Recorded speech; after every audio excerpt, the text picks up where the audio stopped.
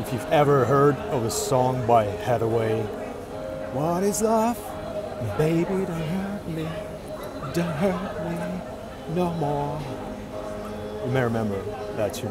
So my name is Vladislav, pretty much. Vladislav, baby, don't hurt me. So right, guys, I'm boys and girls, ladies and gentlemen. This is the first episode of another Russian. So I was told by my fellow buddy in India that I met 12 years ago, Raghavendra, that you should do it. So here's my story. On February 22, 2021, me and my wife, 22. Me and my wife, we went to Istanbul. So I'm Russian born. I come from Urals, places known for ending Russian monarchy pretty much, literally. And we've been living in Moscow for quite some time. We've been married for a year to that moment, and we went to Istanbul on a romantic weekend for 4 nights, if I remember correctly. And we bought those tickets in January without any notion of what were about to happen in February, specifically on February 24th of 2022. And we went there, we arrived, spent some time there, and on the 24th February we were supposed to go to a romantic place in a weekend. Yeah, it is like a hotel in a remote place, and it has a fireplace, there's jacuzzi, and we were supposed to spend our time and enjoying ourselves and, you know, just celebrating a year of being together almost. We were married on March 6th. And so we're supposed to pick a car from the new part of Istanbul. So we were living in the old part of Istanbul, where all the kind of sites and actually we were living in Istiklal nearby, and it was pretty loud at that point in time. So we rented an apartment there until 24th, and then 24th we're supposed to go to this hotel.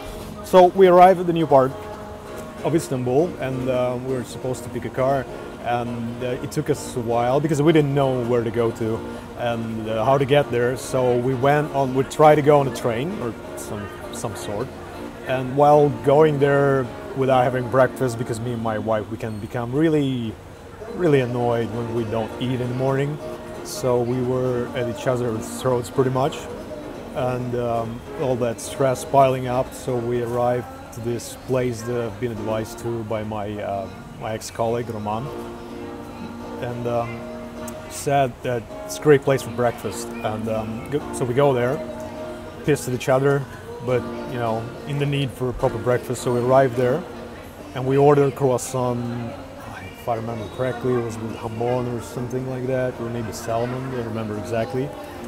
And we see people around us are like really enjoying their food, so we our mouths start to water pretty much at that point in time.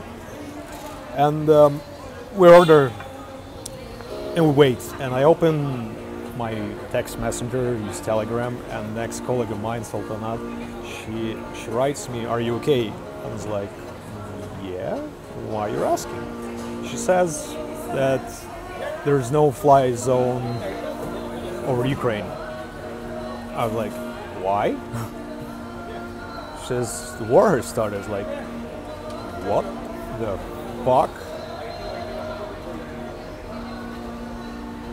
And we get those amazing croissants by that. Well, after I got the message delivered to me, and we don't really enjoy it at all because our lives are just flipped upside down. And bought an apartment in the end of 2018 in Moscow. It's mortgage. I had the down payment, and then the rest is mortgage. So I had my monthly installment payments. Our dog, which we adopted from a shelter at the age of 11 months. So that dog is a different story. I mean, there's a lot with her. So anyway, I got all this happening, and we plan to come back and continue with our lives. And being so far a year managing director of Fanatic, marketing agency, strategic marketing agency to be correct. And nowadays it is more of a marketing consultancy pretty much because of the level of expertise that we possess. However, that's not the point. What I was talking about, yeah, the reason my train of thoughts is so kind of turning here and there is because I got high, and that's what I do from time to time. Although recently on a permanent basis, no doubts about that. Anyway, so yeah, we have all this. We have plans to come back and you know, tend to our dogs and a dog in our lives. And then this shit happens, so we decide to, you know, get the car, go to the hotel, because, yeah, what the fuck, I mean, the car is booked, we paid for it, the hotel is booked, we paid for it, like, seriously, what are we gonna do? And we get to it's not dealership, it's like a place where you rent a car, I don't remember even the name of it, the brand. So we get there, we get a car, and we go there. The road took us roughly an hour and a half or two, and whilst driving there on the empty road, my wife was just doom scrolling and I was driving, and she was just telling me what's happening, like news feed, everything that was going on live, because it was the first day of the war conflict that initiated Vladimir motherfucker Putin. So what he did is that he decided that he can conquer fucking land and get away with it, because, you know, we had previous experience of doing with Crimea, annexing it, and then, you know, nothing followed. There's like this level of empowerment that grows in you once you have certain level of power, and then he decides like, what the fuck, why not go for it? Nobody's gonna do shit, they're gonna complain, they're gonna go to the UN and shit like that, and not gonna do nothing. Sanctions, schmanctions, I mean, at that point in time, sanctions didn't significantly affect Russian economy. It didn't crumble it for sure. So, you know, the guy felt empowered and decided, why not? He underestimated, clearly, luckily, his enemy. However, shit hit the fan at that point in time. And we arrived to the hotel, check in. It's in the mountains, so in Istanbul there's no snow. But in the mountains, you go there and there's snow, like a lot of snow. So some pieces of the road were like hardly able, like allowed us to get there. But once we got there, we started to think like, what are we gonna do? And we had no idea like what to do next. So we decided to go around the lake that was nearby and just to try and put our minds to something, kind of exploring everything that's around us, but that didn't help much. So we did the circle, and I came back, and we have this jacuzzi, this fireplace, and we have like a bottle of wine with us. So we decided that, yeah, well, let's enjoy the time while we're here. I mean, what are we gonna do with this? So we sit in this jacuzzi, open a bottle of wine, and it's just fucking doom scrolling. It's just, you know, you're stuck with the mobile device and you're just scrolling and trying to figure it out, trying to understand, like, get any sense of what is happening, like, why is this happening in the first place? And then eventually we went out of the jacuzzi and went to the fireplace. It was on the balcony, so there's snow. It's like really beautiful, like extremely romantic and shit. It's supposed to be. And then we're just sitting at their fireplace, doom scrolling. And then so we decided to eventually cancel our tickets, fly back, got a refund, and stayed. So we came to the regional place to ask them if we can stay. They gave us a night, and then they said that it was booked. So it was an Airbnb. So we found a new place and rented it rapidly for roughly 2 or 3 weeks or so, I don't remember. And then we got there and we started to think, like, what are we gonna fucking do? Like, seriously. And the thoughts that have been running through my mind is that that was, like, for me, being the citizen of this country, this was one fucking giant red line. And that motherfucker just crossed it. So, you know, and that's it for me. It was a point of no return. I could no longer imagine myself living in a country that initiated a war in the 21st century? Like, seriously, dude, take some acid. Take the steam off, you know? Like, talk to yourself, connect with motherfucking nature, dude. Like, think about it. Do you really just want to kill human beings? Are you fucking this stupid? Like, seriously, man. This is, like, the level of stupidity is sublime. Anyway, so we go on thinking, like, what are we gonna do? What are we gonna do? And my wife, she works as a product designer at that point in time for a manless, autonomous automobiles, like they just drive by themselves. So basically, she was developing the interface, and the company, the entire structure, belonged to a giant called Sber. It is like an IT conglomerate or shit like that in Russia. It was based out of a bank with a huge history, which resulted in like 50% of the entire banking system of the country. And then at some point of time, they started to transform digitally and acquire new businesses and build this like ecosystem pretty much. So my wife was working there for this, well, the mother company there is state-owned pretty much. I, at that point in time, work in a marketing agency, Fanatic. At that point in time, it wasn't widely called strategic marketing agency, in my view, but nevertheless. And I'm thinking, like, what am I gonna do? But luckily for me, I had this experience of working in remote, and the 2020 taught us all well, me at least. So what I did, I remember precisely, I've been working at this British negotiation consultancy called the Gap Partnership. And I've been teaching people how to negotiate. I've been involved in consulting on negotiation deals for big multinational companies with biggest retailers. And our business at that point in time, back in 2020, was heavily like 95% physical, like face-to-face delivery. So it's either consulting or workshops. And yeah, I remember it well, how it affected business and how it managed to restructure itself like this, rebuild, renew, restart, and continue. So I was involved in development of a program and facilitating it purely online. So exact workshop that was supposed to be happening within 3.5 days was then made into a 6 days of online experience. So what fascinated me is that the effect is 100% the same.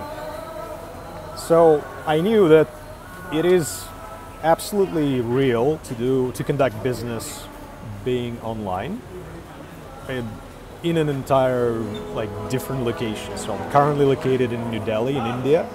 I've arrived here on Saturday. It's another story, but yeah, well, hell, why not? So I arrived on Saturday, and it was a connection flight from Vilnius, where I reside. So yeah, Vilnius, let's scroll back a bit, and maybe I'll remember those other stories at some point in time. So we're there in Istanbul. We're deciding like what are we gonna do, and I understand that I can work remotely, whereas my wife cannot. Moreover, she works for a state-owned company, so they issue a policy that you need to come back and work physically from the jurisdiction of motherland. Motherland being Mother Russia, of course. And we think, what are we going to do? So we discuss, brainstorm, and we decide that, well, it's my wife's decision. She decided to quit the job, and I fully supported her in this decision, because for me, as said earlier, it was a point of no return. So I couldn't have even imagined living my further life in Russia. I have my mother, my sister, they still live in Russia, and you know, being transparent here, probably chase the fucking government at some point, but hey, what are you gonna do? Can't hold it any longer. It's time to talk through. So anyway, I have friends, I have business. My business at that point in time, 100% was involved in Russian structures, and we worked with only commercial sectors, so we never worked directly with governmental institutions. There were some projects of educational type. However, we haven't done any strategy or marketing strategy for state-owned companies. Well, at least to the best of our knowledge, anyway. And so I immediately realized, and I think I tend to believe that I'm a pragmatic person, I think be it upfront. So I recognize that there are significant consequences to those decisions in terms of the economy. And even though my friends and my colleagues may say that I'm being like paranoid or like pessimistic, I tend to think differently, because at that point in time I realized that that's it.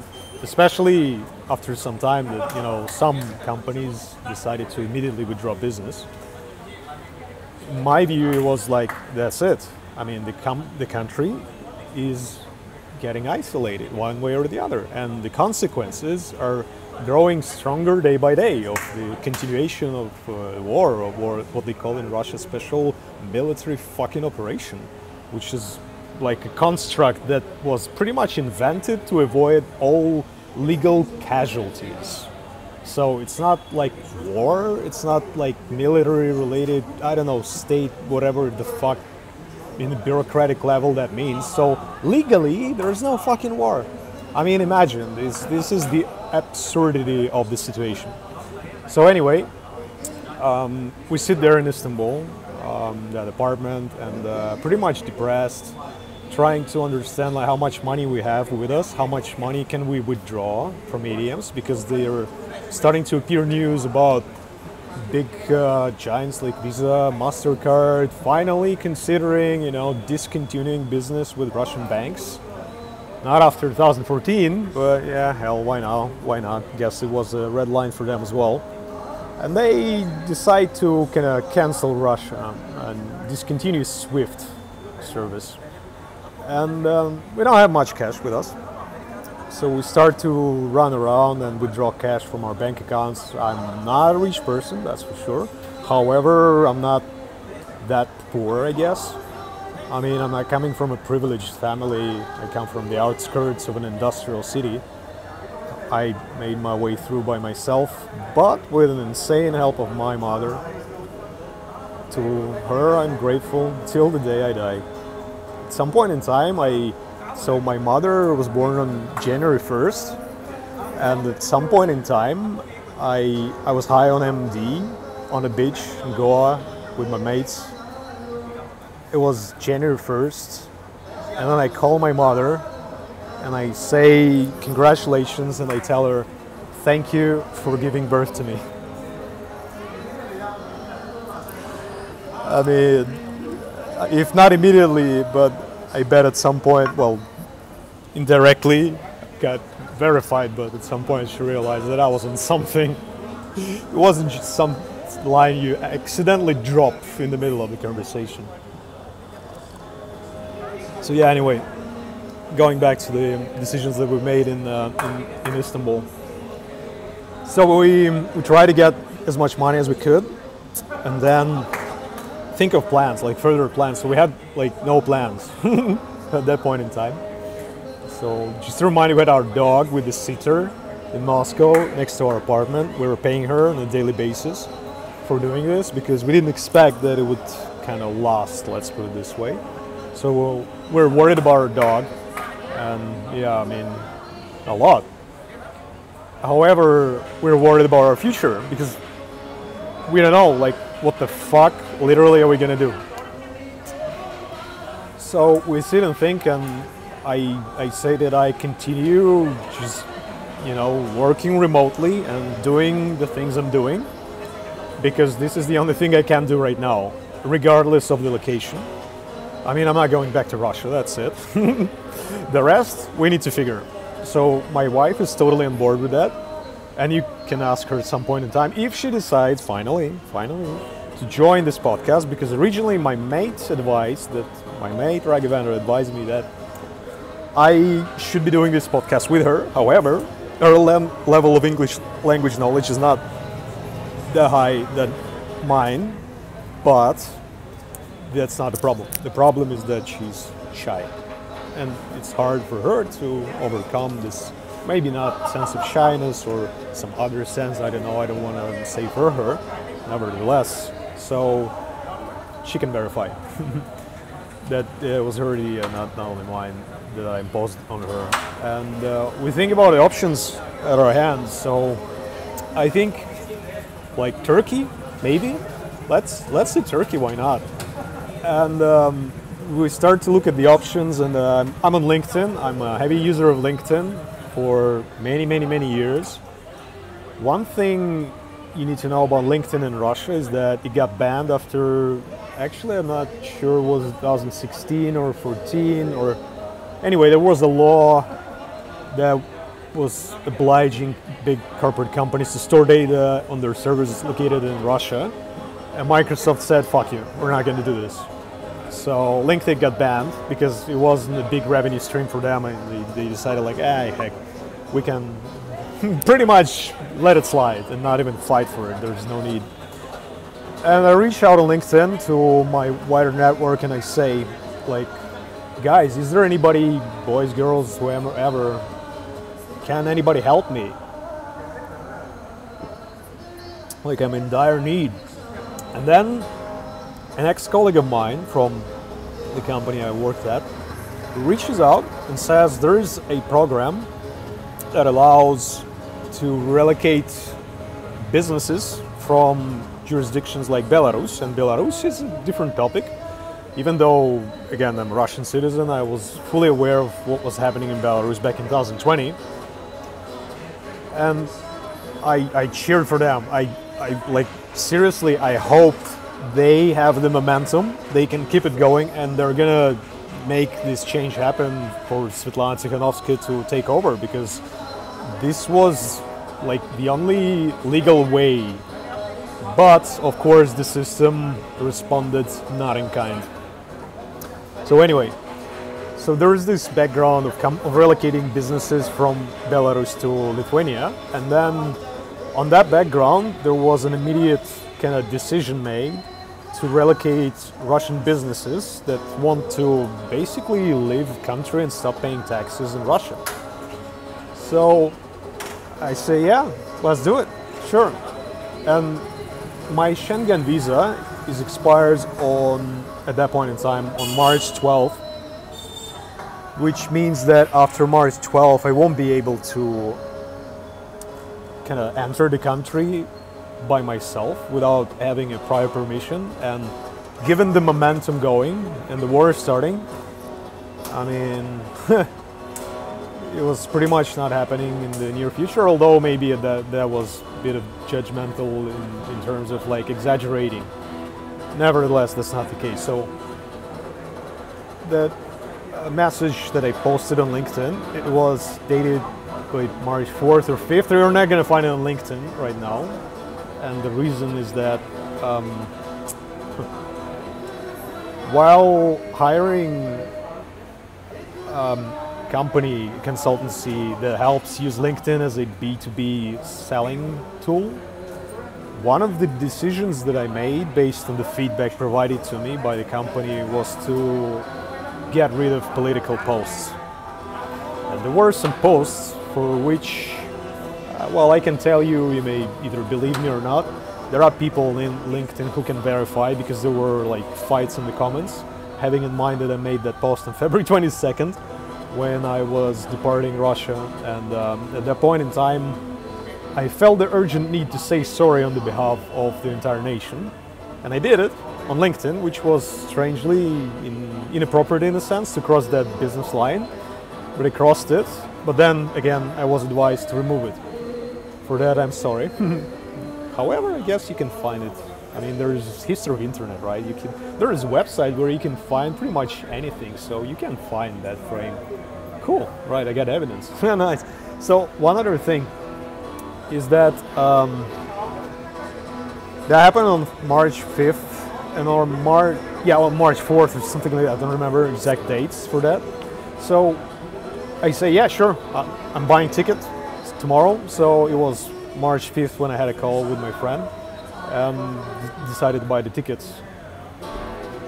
So we spent our anniversary in a place that is a meet place. We tried to kind of enjoy the anniversary, even though March 6th is the anniversary, whereas we're sitting there on March 5th and just trying to say bye to each other, because we don't know how long would it take us to see each other next time, because she was going to Moscow and I was going to Lithuania. So yeah, it was a really dark moment in there. And I boarded next morning on a flight from Istanbul to Lithuania. It's a connection flight through Warsaw. So I go to the guy at the customs, and I give him my visa with like 5 more days to finish. And he had a lot of questions, trust me. And I was shitless scared, but luckily I had my previous experience that helped me go through it, to manage the nerves of it in the moment. So I got in Lithuania, and ever since I've been living there. I've returned to Russia, to Moscow, to my hometown to make arrangements for selling an apartment and, you know, tying loose ends pretty much. But then, ever since I've been living in Lithuania, and I've spent a really interesting time in Thailand and in India, and it got me thinking about a lot. So the war happening in the background, us living in Lithuania, experiencing this life of immigrants in another country, which is not Russophobic or anything, against what people may be thinking, and afraid with no money, because I arrived there and there is a decision to cancel all Visa, MasterCards issued by Russian banks as of March 10th. So I arrived in Lithuania in Vilnius on March 6th, which is Sunday if I remember correctly.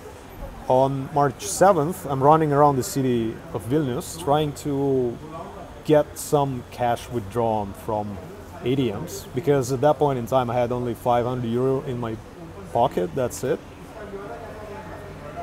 And I had a hard time because none of the ATMs seems to work. The reason being is that Lithuanian central bank or chief financial institution that I don't know proper name of decided to, you know, make a preemptive measures step and just cancel Russian cards straight away, without waiting for the EU to decide. And it was a tough time, I tell you. I mean, of course, it's not as if I was being bombarded by Russian missiles living in Ukraine. I get it. I mean, shit. It's just something even way more harder that I can imagine. But yeah, I mean, still do complain about various topics. So yeah, going back to that motherfucker. So one thing that he really managed to accomplish, like in a really proper manner, if you know what I'm saying, is that he made a self-fulfilling prophecy of Russophobia. And I'm not going to complain about it. I understand the emotional reasons behind it and cases. This is not the point I'm trying to convey here. The point I'm trying to convey here is that before his actions of 2022 and 2014, there was no such strong substance for the world, you know? Like, the reason to believe is mainly, well, 2008, actually, if I'm being completely honest here. Almost forgot about that myself, my mates chilling and getting high. in a kitchen, yeah, I'm watching Italy, and there's like fucking war happening in Georgia. Like, what the fuck? But at that point in time, I was 22 years old, and I don't know. It just somehow it kind of evaded me in terms of perception of the heaviness of this like occasion back in the day, as it did with other occasions, of course. But still, I mean, if it wasn't for this, it was mainly like Soviet background, especially for, well, Lithuania, of course. If I remember correctly, 14 people died fighting for their independence under Soviet tanks. Or 16 was it? I heard a story about the guy. Well, they're being chased by the I don't know, legal system, basically through Interpol or shit like that. And I've heard about the guy who's been like FSB guy being charged somewhere in Austria based on the warrant, and he got freed. But I may be speculating here, so, you know, fact checking required. But nevertheless, so, you know, got himself clean that time. So anyway, outside Lithuania, Czech Republic, and well, Hungary, surprisingly, I mean, Orban, he's a really interesting guy. I mean, he's trying to sit on both chairs, as they say. Sorry, I'm knocking on the table nervously. But yeah, I mean, he should have some memory, like historic memory from his parents or, I don't know, friends, relatives, saying something about the horrors that happened there during the Soviet regime, and maybe you shouldn't be that trustworthy and in the pocket of certain individuals, you know. I'm not insinuating anything here. It's a disclaimer. But, yeah, you know, who knows? Nobody knows. So, well, having said that, there's a lot of beef against Russia that happened after a series of occasions, events, starting with 2008, then 2014, and well, finally 2022, when the world started to shift. And then, when they were saying like, there's Russophobia, there was no reason to believe in that sense. And now look around, there it is, flourishing. So yeah, I mean, he made it happen pretty much. He is the only reason that this is happening. Well, not only, I mean, of course there are certain individuals, but then again you can argue about that. And talking about the so-loved, so-called unanimous support of Vladimir Putin or war. Forget about that shit. This is pure shit. And I can prove it. So the reason is that there are two ways of Russian propaganda machine. So there's an internal way and there's an external way. So the internal way is telling people that there's this big, strange, weird, and really irrational, you know, harming, kind of perverted West world that is somewhat threatening to the lives of their children, which condenses in a nutshell in a phrase similar to something like, they make children decide on sex, or they make parents decide on the sex of their child in the kindergarten. And this is the boogeyman, pretty much. And Russia is very orthodox, so it is basically Orthodox Church. Like, so you've heard of a phrase, Orthodox, so this is fucking Orthodox Church. And it's not even Christianity, it's fucking Orthodox. And when you put it this way, it kind of gives you an idea that people would absolutely go strongly against that idea. So this is the internal machine. And of course, there are some oil that is used and some woods that are being thrown from time to time, which are highlighting the double-faced nature of the West world, meaning they try to use occasions where West did something like this and said something like this. And they try to kind of run parallels that, ooh, there you go, double face, double standards, blah, blah, blah. The jokes are on Russian population because they are the ones living according to the double standards. There is a saying, you would notice a pin in somebody's eye, but you won't notice a wood in your own. Shitty translation. I hope you get the meaning. So, yeah, people just don't recognize it. So there's one way the propaganda machine works, and they say, you know, look, this bad West, it perverts your children, it's LGBTQI plus propaganda, the rainbow is being used to kind of, like, what's the word for it in English? Fuck, блять, облучить, ебаный в рот. Облучить, like, put some beams on you and make you, like, think differently and start all of a sudden, fuck man. But, I mean, for man mainly, it's their ego, of course, that's being kind of injured. What they don't recognize is that they typically say to all those people, like, fuck you in the ass. And then you're like, wow, that's some solid thinking behind what you're saying, man. Like, really kudos to you. But yeah, on a side topic. So there's this one way. So the other way is telling to the entire population, well, first of all, Western countries that consist of EU countries mainly and US, well, but it's further, it's still different narrative.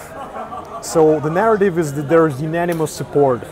There's unanimous evidence that, you know, 84% or whatever. I heard a woman saying in park in Lithuania, she was just discussing it with her friend. She was saying 84% support Putin. I was like, fuck, you don't even know what you're talking about. Like, market research is a topic that I'm familiar with. Reason being is that I used to work at Nielsen, and Nielsen is widely known for pretty much marketing research methods. So if you've ever heard of TV meters, or if you've ever watched Rain Man, right? What's the name of the movie with Dustin Hoffman? So if you've seen that one, at some point in time they get to a house and they act as if they're from Nielsen. So Nielsen knows shit in terms of research. Qualitative, quantitative methods, approaches. There's this specific method that I'm a big fan of called neuroscience. And there's this guy that was originally behind the product. There's this Indian guy. I completely forgot his name. It escapes my mind. However, I will remember it at some point in time and bring it up to one's attention. So yeah, going in that direction, I know how marketing research works, and I know how sociological methods work. So I know if a company that conducts research on behalf of the government is pretty much state-owned, state-controlled, and that people cannot say in the open that there's war happening, because they may literally go to jail for 5 years. There's an article introduced with the war happening in Russia, not article, like a new law. So the idea of this law is to basically not let people say shit out loud. So if you've ever like read a book by George Orwell, 1984, if you ever wanted to feel what it's like, it is like this. Of course, there will be people throwing tomatoes or tomatoes at me, but hey, it's my opinion. Just one Russian guy of 146 or whatever million people. So fuck it, discredit it. Anyway, point is that when the narrative's controlled, when you cannot say that you don't support war, you cannot go to the streets, legally speaking, of course, and protest and say that you're against war, you're, I don't know, peacemaker, you want peace, and you'll get jailed, you'll get sentenced, and your life will be pretty much thrown away. And people in Russia, they have this traumatic experience of 90s. So there's this TV show done by, well, it's TV series, or I don't know how properly it's called, done by BBC, 90s Trauma Zone or something like that. So it depicts pretty much what it's like, you know, being there. And yeah, I said in my description, I felt it. I mean, my father, in 1998, where there was a default to the economy. Basically, Russian ruble went bankrupt, say bye-bye, kaput. And my father lost his job. He was working as a chief cook at the canteen at the production line in a manufactory in Yekaterinburg. And he couldn't recover. He started drinking, and at some point in time became a problem. So my mother gave him an ultimatum, like, decide, family or booze. He decided booze, and you know, well, it's not that he decided. However, he wasn't able to overcome his feelings, I guess, anxiety or whatever feelings he was experiencing back in the day. So eventually he died in 2003. It was the first year when I started my education. And on November 7th, I come, my first year in the university, my mother tells me, father died. And I'm just crumbling there at the entrance inside my apartment, no, my mother's apartment. So yeah, what I was talking about. So yeah, the second direction about the narrative that's being conveyed, that, you know, there's unanimous support of 84% of people, that are strongly, you know, in the favor of the current regime and whatever the fuck they're doing. And you know, has anybody seen the data? Has anybody tried to unveil or uncover, unearth what lies under those numbers? Like, how's the form being built? What are the questions being asked? What is the method being used? What are the restrictions in place? And then, you know, think fucking logically. Or use just common sense. I mean, imagine like truthful data coming from 1984 Orwell. Right.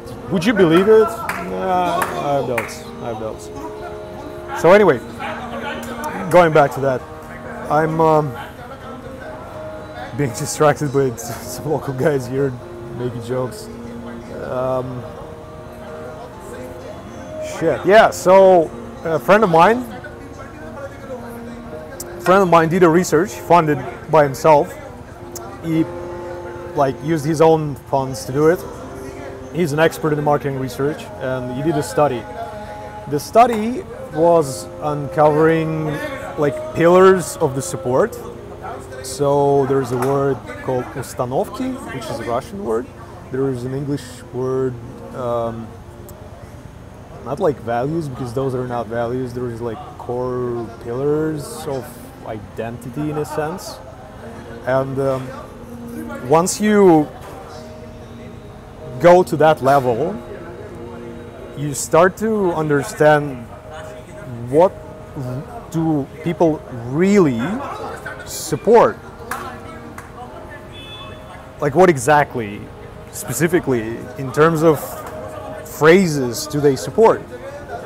So he did a study, and if it is of any interest to you, next time maybe, or at some point in time, I can like walk you through it and tell you like how to read it, translate it on the go, because it deserves attention. And it basically tells you that like the core like target audience, pretty much in terms of marketing expertise and knowledge and vocabulary, sits under roughly 1/4 of the population.